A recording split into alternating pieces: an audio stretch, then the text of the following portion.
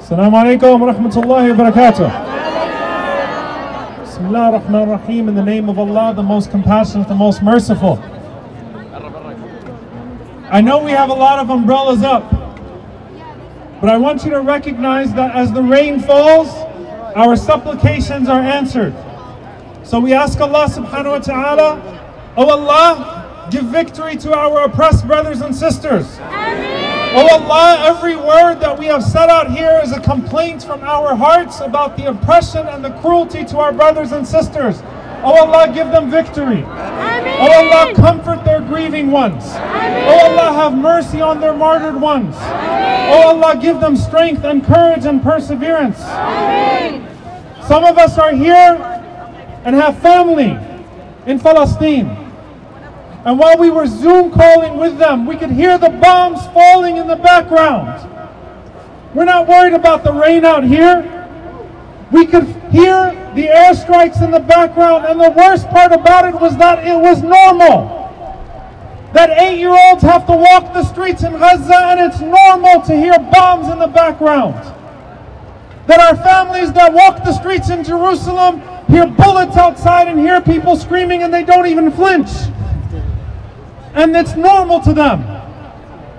We reject that normalcy. Dear brothers and sisters, so many of us come from a people that were expelled from those lands. My father, everyone's been talking about their parents up here. My father was born 5 years before Israel was born. He was born in Palestine free. My mother grew up in Jerusalem. And even though it was occupied, she was free because she refused to be occupied in spirit. And she was a poet, and she said these words that stick with me, and I want you to remember these words. She said, أنا من أرض فلسطين نبأت وفي كل الأرض زرعت ولكلمة الله أكبر سجدت. I am rooted in Palestine, but we have spread throughout the earth, and we bow our heads to the greatness of only one. When you have people that in the name of a false birthright, in the name of ethno-supremacy, from Long Island, New York, that can walk into a house in Jerusalem or Sheikh Jarrah and say, if I don't steal it, someone else will steal it. That's a shame on every single person who tries to whitewash that crime. Every single person who refuses to utter the word apartheid. Every single person who refuses to utter the word genocide. Every single person who refuses to utter the word occupation. If you can't say occupation, you are not an ally in our liberation. Take your sanitized nonsense and keep it away from us. But dear brothers and sisters, look at this. Stare at it.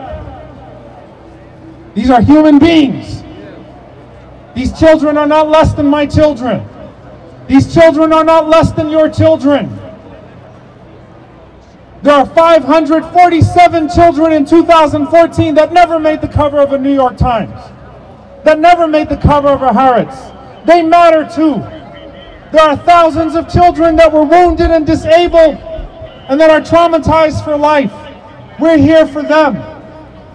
And how dare those fools raise their voice and say that this is wrong. They fear our humanity, because if people start to see Palestinians as human beings, maybe, just maybe, their conscience will wake up.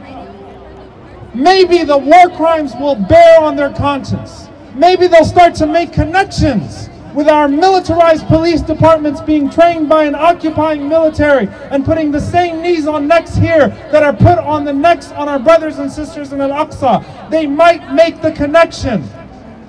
They might make the connection, and if they make the connection, then young people of conscience, of all faiths and backgrounds that are here, will stand up and reject that false narrative, reject the rhetoric of both sides, embrace the full struggle, no matter who stands against them. They're afraid of the humanization of Palestinians, because if you humanize them, then you can't disregard them anymore. Dear brothers and sisters, we know who the fascists are. We know the people that make no secret about their contempt for the Palestinian people. But it's those people that issue those all lives matter type statements. It's those hypocritical, bankrupt Democratic politicians that had nothing to say for weeks before Gaza, for weeks before the rockets flew, and have had nothing to say since the so-called ceasefire. And they might just bury the Palestinian cause in some empty message of concern in the middle of their statement and say that we hope for a two-state solution, one in which settlement expansion has increased by threefold, all while they throw those empty platitudes towards us and then tell us that our movements for justice are not okay. Tell us how we can protest. Tell us how we can resist. How dare you use the language of peace to suffocate the work of justice? That is not your right. And we will not wait for you to develop moral courage. We will stand up. Takbir! Takbir! And brothers and sisters, I want to end with one thing. For too long, they've remained faceless. For too long, they've remained nameless. We can never allow them to make us voiceless. Your voice matters. Your prayer matters. Your protest matters. Your courage matters. And the more of us that come together and say enough is enough, and now is the time, the stronger we will be. And no one will be free until Palestine is free. May Allah free it in our lifetimes and allow us to pray in a liberated Masjid al-Aqsa. Allahumma ameen. Thank you all for coming out. Stay for the march. Thank you for raising your voices. Assalamu alaikum wa rahmatullahi wa barakatuh.